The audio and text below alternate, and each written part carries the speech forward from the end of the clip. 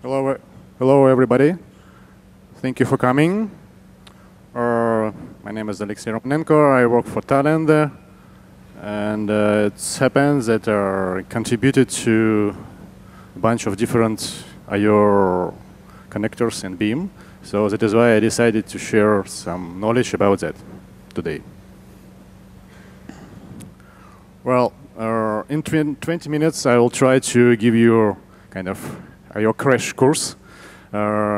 So it's just basics, and we'll start from introduction about Beam I/O, what actually it is, and why probably you would like to develop another I/O connector. And then a little bit about structure of I/O connector in Beam, so be ready to for some Java code. And then I will give you some recommendation about writing your connector, general things. And finally, briefly about I/O testing. Okay. So actually, where we are with I/O.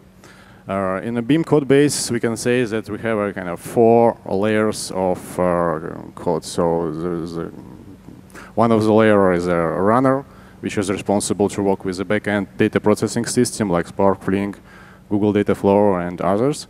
So another one like SDK, which provides you the API to using your favorite language. And then on top of that, we have a bunch of already implemented different Beam transforms and their I/O connectors. And on top of that, users can write their codes to create a pipeline using all this stuff. So actually, what does it mean? That means that I/O connector is just another Beam transform. And also, I/O connector is a data processing task. Beam already provides a set of different P transforms, which we can roughly split into 3 groups. So the first one is a map-like P transform, which provides a different way how to map elements one-to-one. Another group is a group-by-key-like transform. So also a bunch of them are there. And using them, we can create our composite transform, which actually usually I/O transform is. Classical example about word count. So here we have a pipeline of 4 transforms.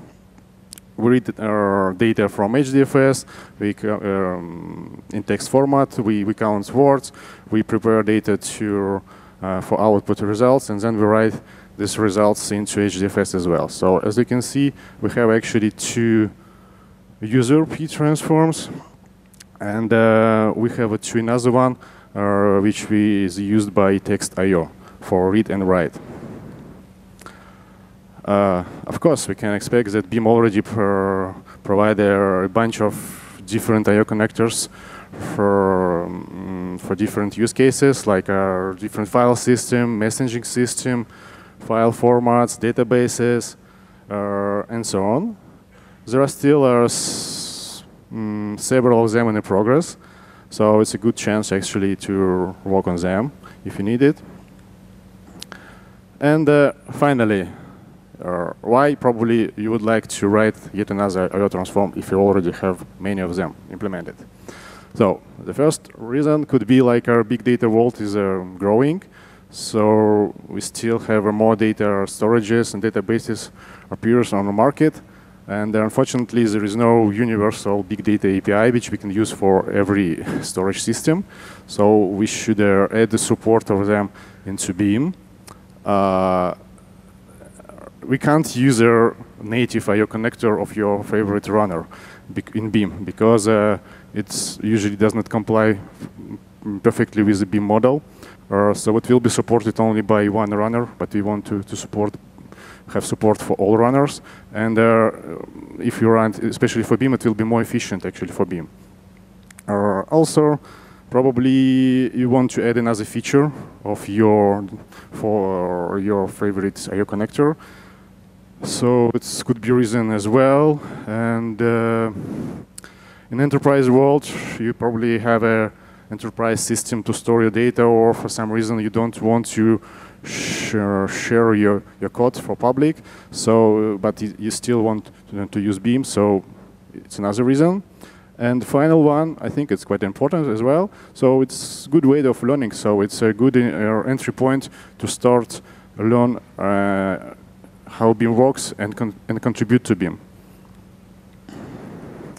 So several words about structure of Beam connectors.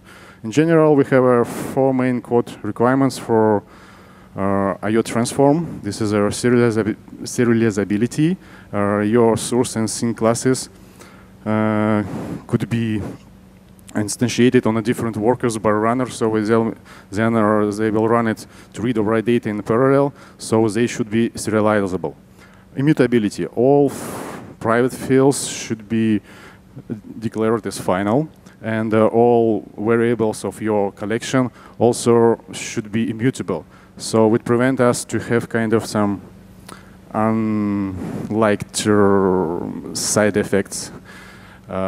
Trade safety, well, if you're going to that your connector will support the dynamic work rebalancing, so we can expect that it will be run in a multi-threaded environment, so it should be trade safe.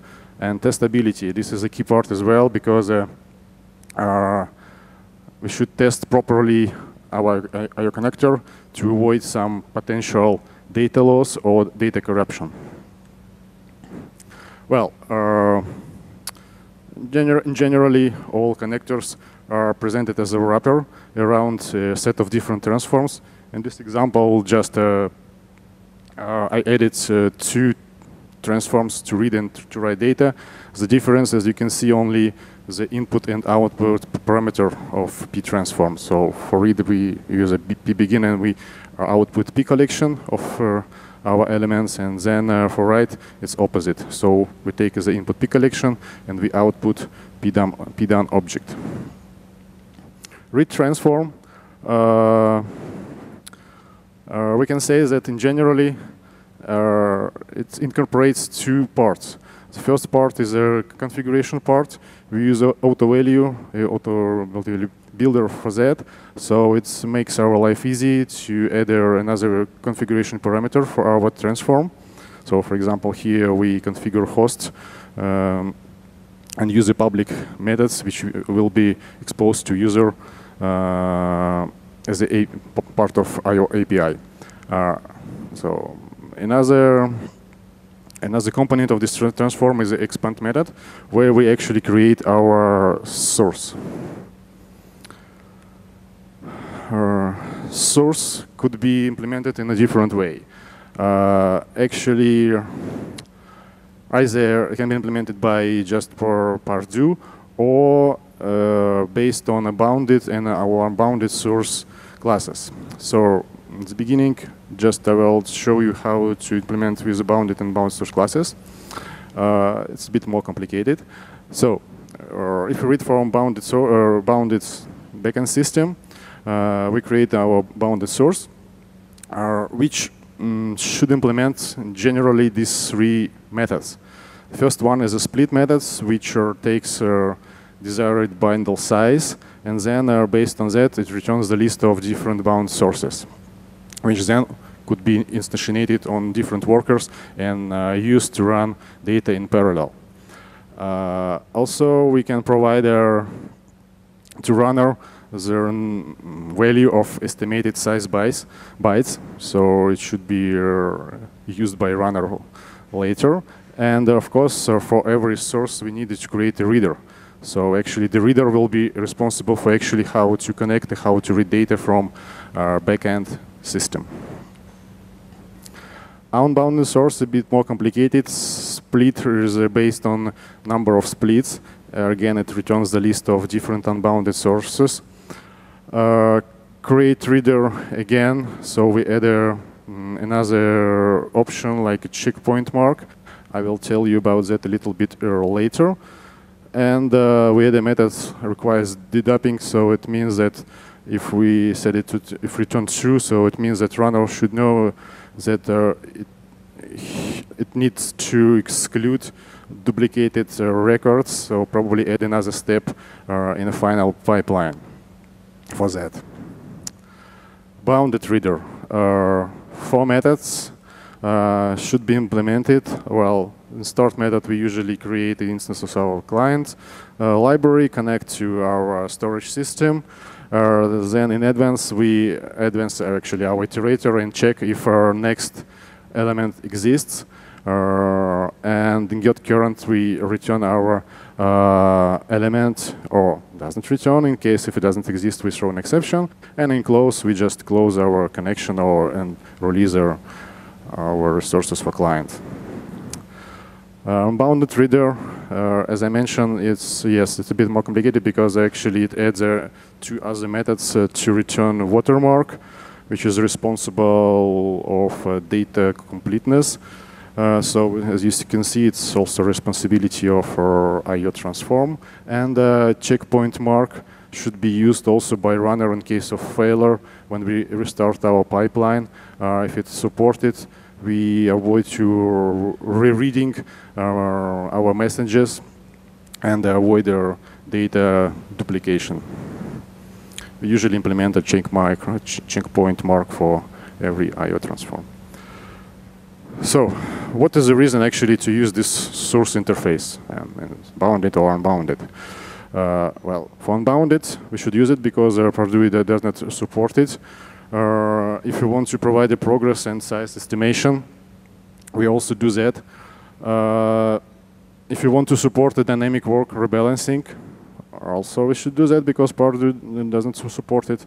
And if our runner if we want to split actually our input into parts based on our runner desired size, we do that again. So in other cases, I recommend to use a Purdue and group by key.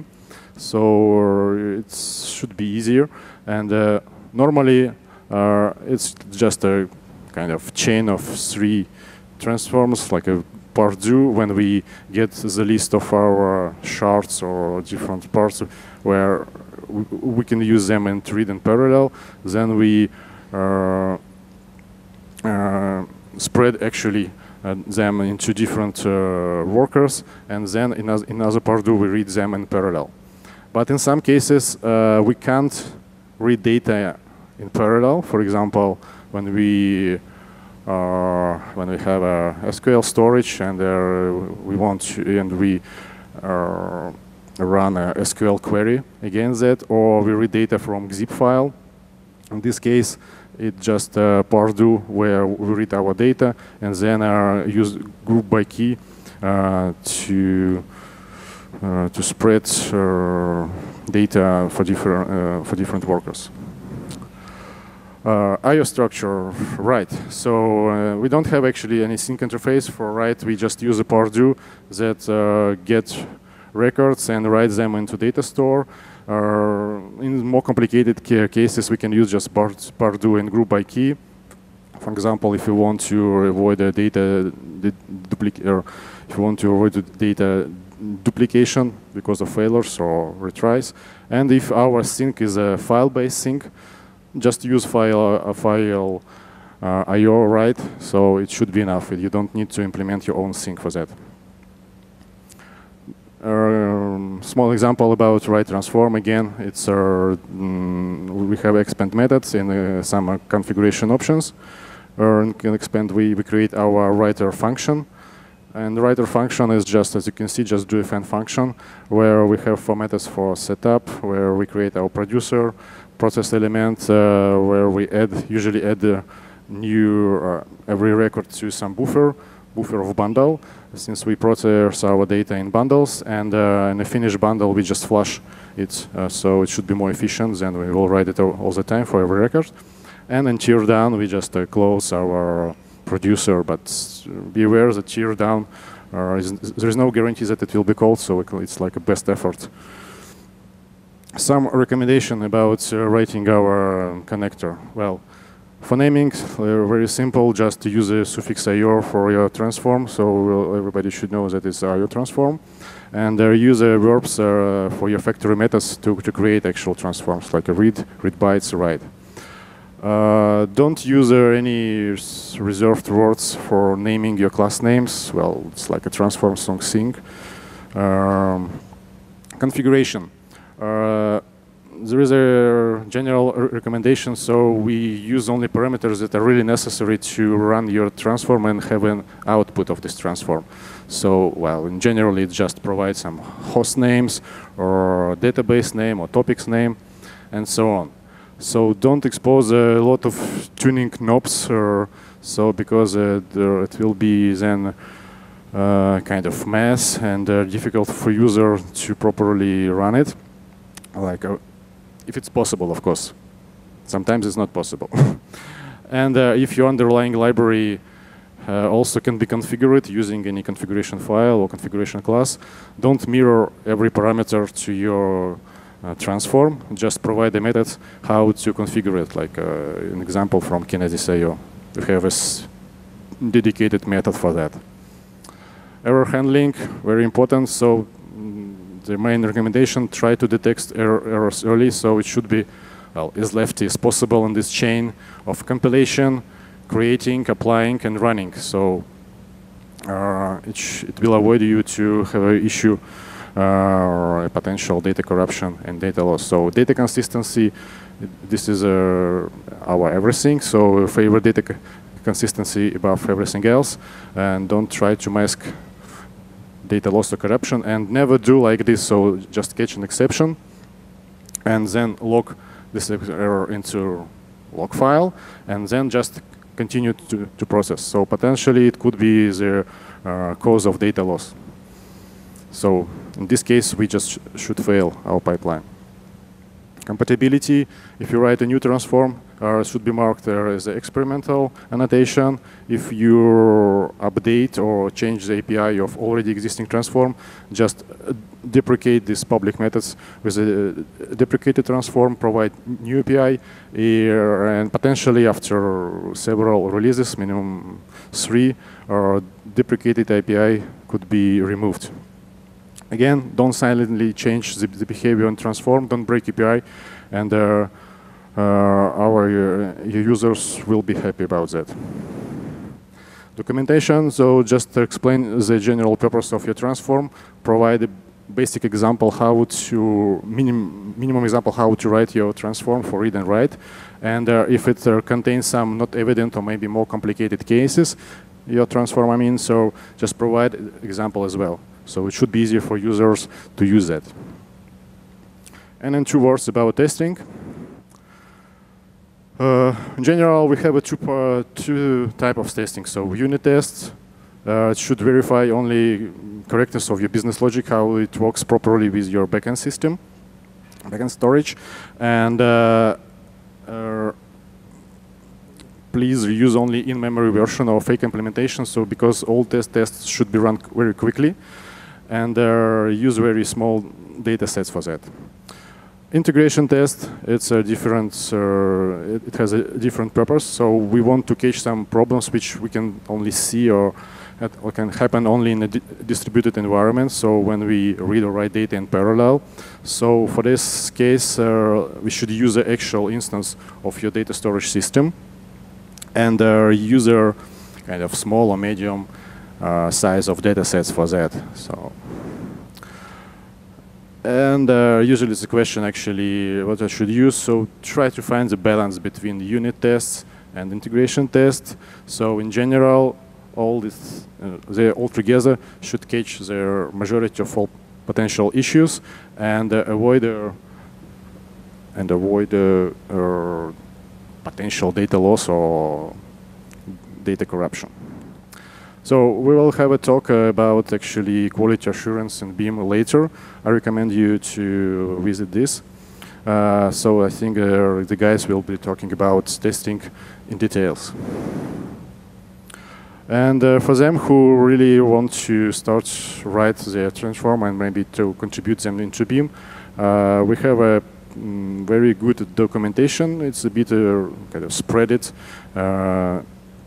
So I added some links about that, and I also recommend you to watch this presentation from Eugen Kirpichov about IO as well. So thank you for your attention, and any questions? All right, we are running a little bit behind schedule, but I would like to give the opportunity to ask one question. Anyone?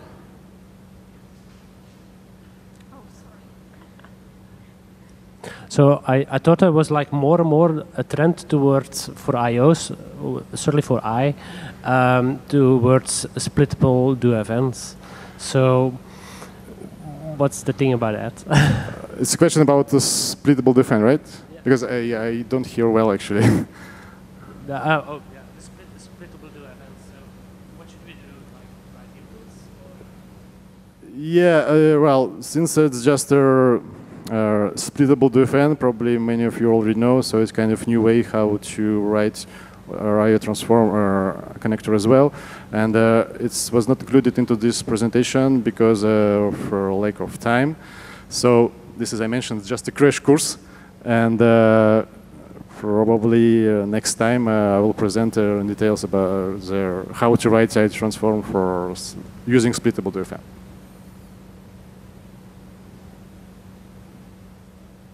All right, thank you so much. We are going to have a short coffee break now, and then we'll resume at 11. Thank you.